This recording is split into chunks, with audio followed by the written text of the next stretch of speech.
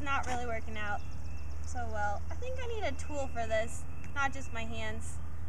Hey, Gray Road, can you help me out? Do you remember what the tool was I was supposed to use to shave off all the bark on here? Do you remember? Draw knife? You're so right. It was a draw knife. Thanks. I need to go get that. Oh, what is that? Oh, jalapeno! Oh, Cody, There is a huge beaver dam just down there.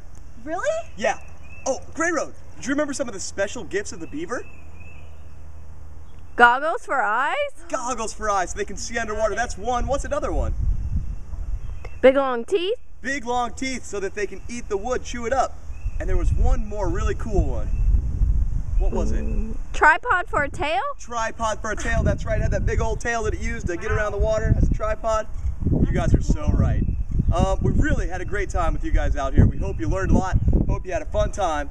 But don't forget Jalapeno's challenge. Yeah, maybe if you guys could raise up some of your pocket change, maybe donate to Riley or something like that, just another really cool organization, that would be awesome. So we had such a great time with you guys, and we hope you have a great rest of your school year. See you later. See ya. Remember to make a difference.